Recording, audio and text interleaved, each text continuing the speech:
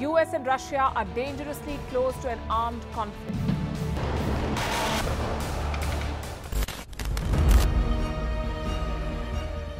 This year, 2023, New Delhi will be the capital of global diplomacy.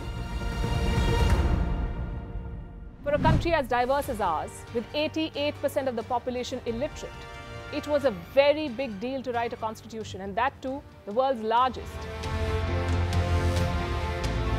Meanwhile, if we may, here's a Republic Day gift from India for the BBC. A list of suggestions for the BBC for their upcoming documentaries.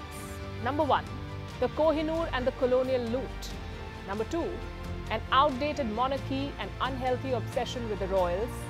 Number 3, racism in 2023. We're waiting.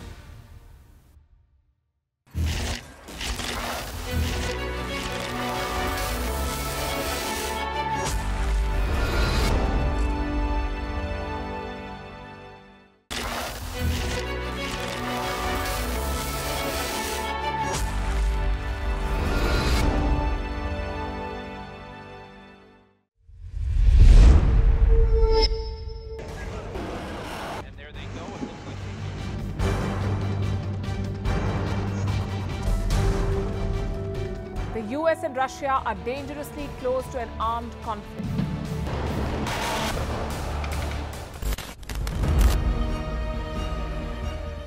This year, 2023, New Delhi will be the capital of global diplomacy. For a country as diverse as ours, with 88% of the population illiterate, it was a very big deal to write a constitution, and that too, the world's largest.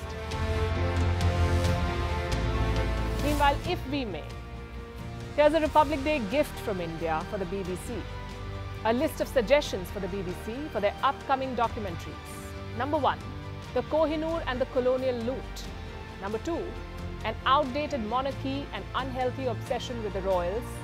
Number 3, racism in 2023. We're waiting.